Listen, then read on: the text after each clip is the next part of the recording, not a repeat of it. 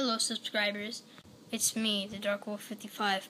I'm doing this video right now in order to pay our respects to the people who died on September 11th, 2001.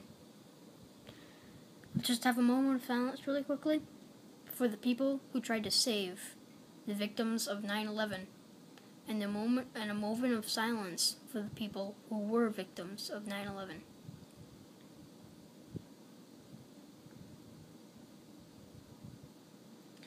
I just wanted to say that I'm an American citizen who I won't forget that moment where the plane crashed in one of the Twin Towers and the other one missed and crashed into the Pentagon.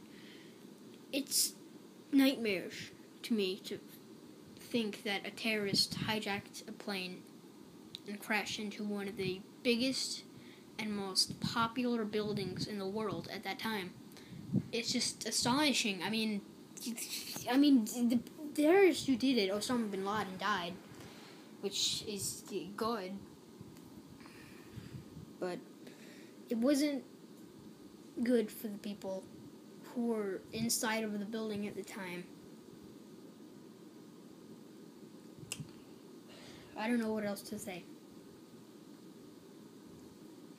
I'm just going to say I'm sorry for the people who have lost loved ones on September 9th, 2011. I feel your pain. I'm just going to tell you that right now.